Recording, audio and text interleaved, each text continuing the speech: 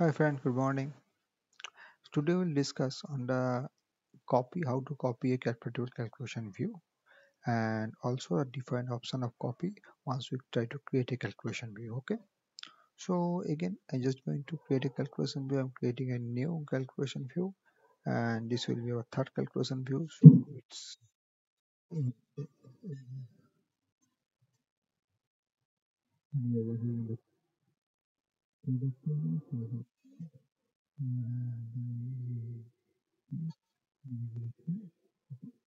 now see, this is the package where you are creating. Okay, this is the description. So you can change the description. So if you can write product view calculation, product view calculation.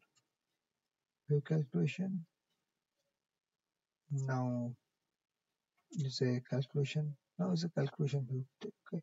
Here I have told you like you can change it to attribute, you can change it to analytic view. So if you've done it in the wrong way, like wrongly, like if you would like to create an analytic view or attribute view, but unfortunately you're creating as a calculation view. So in that case, that option can be allow you to change these things over here. Okay.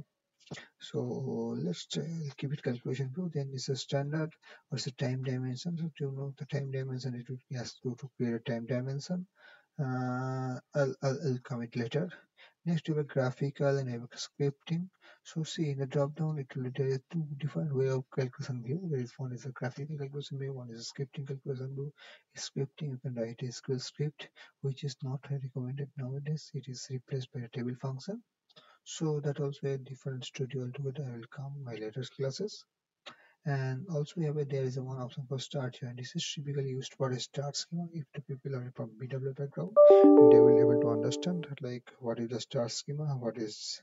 So here typically it is allow help us to creating a start schema if you would like to join from the fact table with couple of dimension tables.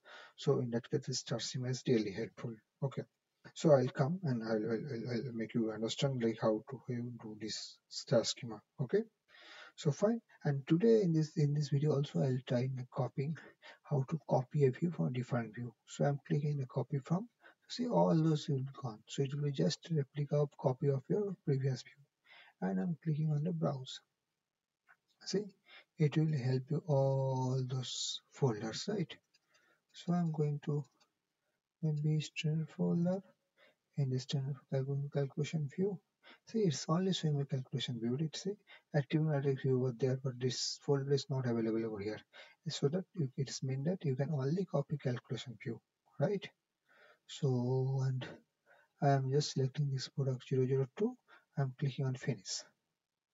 See, there is the same copy of product 002 is already created, and as I've created a left outer join. See, this left outer join is showing it's two cycles, and the first cycle left cycle is fully full. So it's a left outer join. So if that's the kind of presentation what is we are having. Now I'm clicking on the activation to activate these things. So again it asks for transport as expected. I'm clicking on transport, I'm clicking on finish.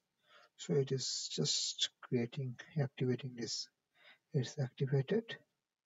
Now let's do a data preview and see how it looks like. This is our data preview. See the same thing is a kind nothing but replica of our 002 product, right?